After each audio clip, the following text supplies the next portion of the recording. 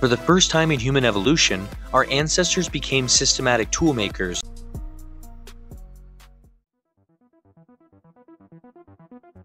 So where did our ancestors go to survive this period? Recent archaeological evidence suggests that they found refuge in coastal areas and highland valleys that were partially protected from climate disruptions. Curtis Moran from Arizona State University has discovered evidence of early human coastal settlements along the South African coast dating to this critical period. These coastal refuges provided what the disrupted inland areas couldn't: reliable food sources. While forests were dying and grasslands failing, oceans continued producing shellfish, seaweed, and fish that our ancestors could harvest.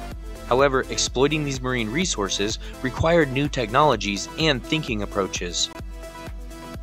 For the first time in human evolution, our ancestors became systematic tool makers.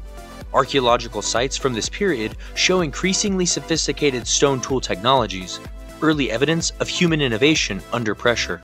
This represented a sort of beginning of human technology.